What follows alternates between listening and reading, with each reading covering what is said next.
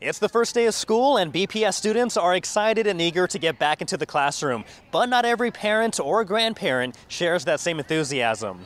BPS students no longer need to wear a mask inside the classroom or on the school bus, and that's concerning for some parents dropping off their kids on their first day back.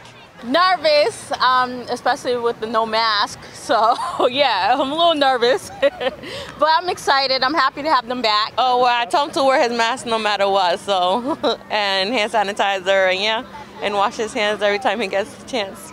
It's something that kind of concerns me a lot, especially because I do have a health condition, which is a disorder in my immune system, and even a cold can be really bad for me. The organization called BPS Families for COVID Safety is calling for a stronger COVID mitigation plan and the return of face masks for the first 10 days of school. More than 40% of Boston children ages 5 to 11 still need their first COVID vaccine, as do 85% of their siblings.